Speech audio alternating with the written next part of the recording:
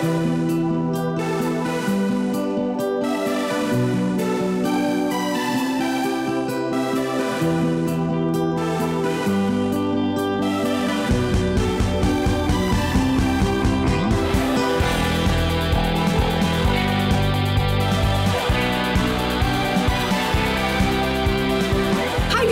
to today's Devo. Thank you guys so much for joining. We love each and every one of you. Hope you enjoy. Thank you, Jesus, for this day. Thank you for giving Alejandra a timely word, Lord. I just pray that you speak through her and that she won't be speaking fleshly words, but your words, Jesus. And I just pray you open our ears to hear this message and our hearts to comprehend everything she's about to say. I pray that we use this devotional throughout our lives. In your name I pray, amen. Amen. Thank you, Allie. Okay, so my devotional is called What Are You Waiting For? And I feel like I say this every time, but it's true. I feel like I make devotionals or write the devotionals on things that I need to speak or know in my life and stuff, you know? But anyways, waiting isn't always like a bad thing until you let it become one. Because God puts us in so many seasons of waiting in our lives, and we learn to become patient through those seasons. Romans 6:8-25, the Passion Translation says, "So because our hope is set on what is yet to be seen, we patiently keep on waiting for its fulfillment." And Psalm 41, the Passion Translation says, "I waited and waited some more, patiently knowing God would come through for me. Then at last he bent down and listened to my cry." And I know I did a whole devotional on you're not alone, and it's true, like, God hasn't left your side. He's always listening, but he's waiting for you. He's there. He's just waiting for you. But, like, why? Why are we making him wait, I guess, is what I'm trying to say. But there's always going to be something that we have to let go of as we dive deeper into all that God has for us. And so, like, are you waiting for forgiveness? Like, that's one of the questions I, put there, but I didn't have any more. But anyways, like, are you waiting for forgiveness? Because you already have that. God gave that to you. Romans 4:25, the Passion Translation, it says, "Jesus was handed over to be crucified for the forgiveness of our sins and was raised back to life to prove that he made us right with God." And so we have that forgiveness. Like, that shouldn't be something we're waiting for, because when we lay ourselves down before God and we repent for our sins, we have that forgiveness. It's not something we should be waiting for. Here's a little story time. So throughout this week, mostly yesterday, I guess, I've been hearing, God saying, "What are you waiting for?" And I'm like, what do you mean? I was like, what? But I was in my ELA classroom, and my ELA teacher, he loves Star Wars, and I know very little about Star Wars, but one of his posters I've seen so often before, because my band teacher had it on her door every time. My middle school band director had this poster on the door as we left the room, and it says, "Do or do not, there is no try."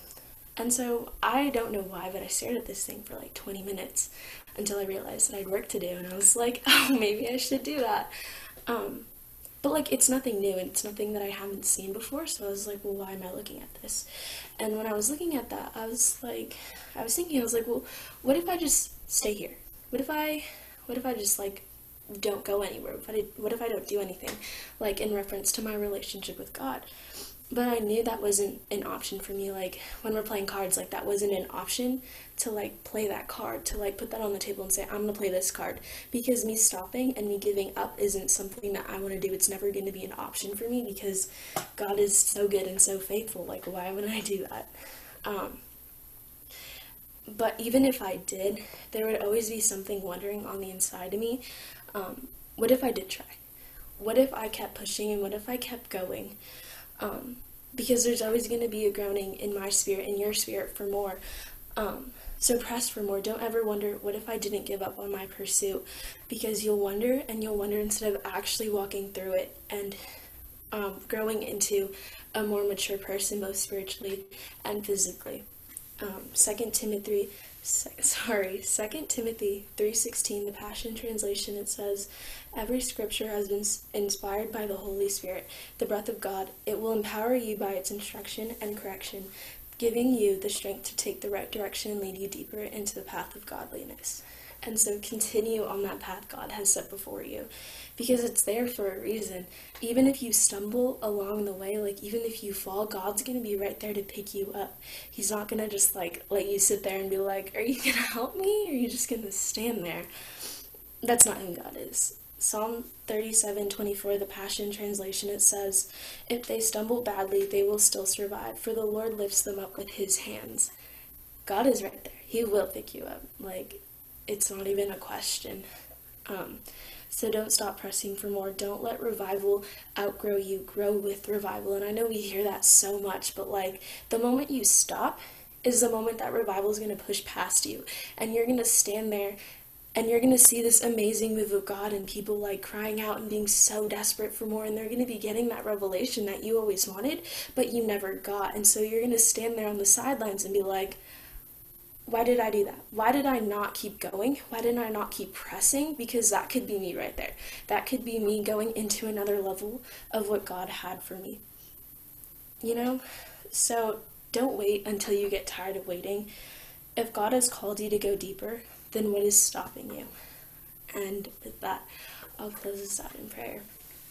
Dear Heavenly Father, I thank you for this word that you gave me today, Father. I thank you for letting me be able to share it with this group of people, who will always be hungry for you, Father, with this group of people who will push me and push each other for more of you, Father. We will never stop growing and crying out for you, Father. Let us never become so caught up in our daily lives that we overlook you, Father, that we take you for granted, because you will always be our first priority in all that we do, Father. Never let us forget that, Father.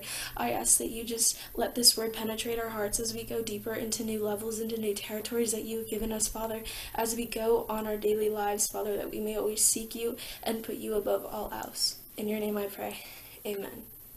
Hey guys, hope you enjoyed that video. Be sure to like the video and subscribe to our channel. And if you want to stay tuned in for more, be sure to hit that notification bell.